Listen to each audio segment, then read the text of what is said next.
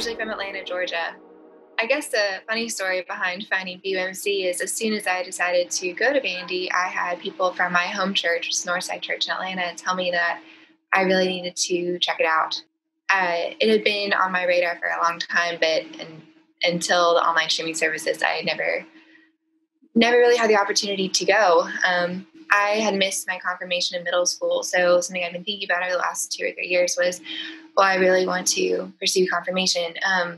So I started online. I was online, I think around from Easter time all the way to August, and I was confirmed on August 16th, I believe.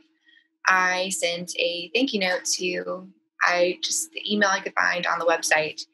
And I really shouldn't have been surprised that I got a response from Shelby Zoe and then from Pastor Davis, but I did, and it just warmed my heart.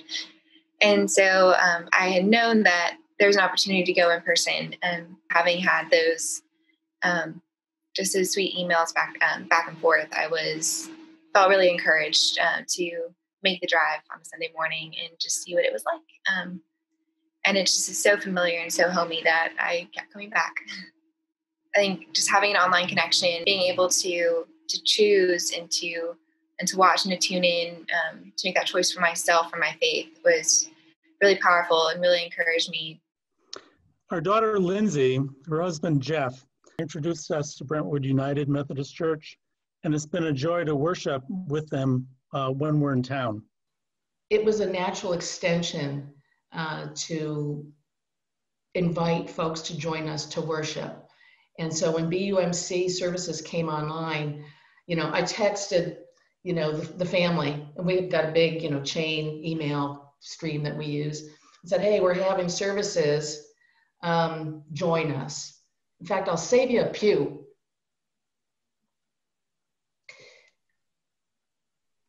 The opportunity to come together and worship when things were so out of control was a tremendously comforting experience, and it strengthened all of us.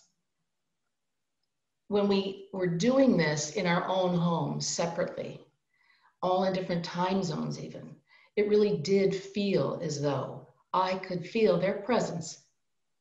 And it was such a blessing. We've had a lot of people in our pew throughout this pandemic, from Wisconsin, Illinois, New York, Pennsylvania, New Jersey, Maryland.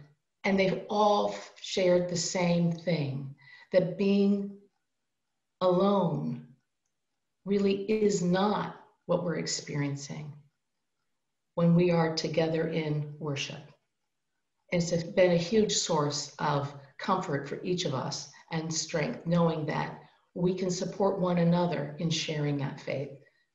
And I'll add one thing. We've lived in different parts of the country, California, New York, the Midwest. Where the church is, the people are really friendly.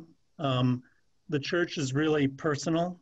The messages, everything is much more warm and direct and inviting than a lot of other places in the country.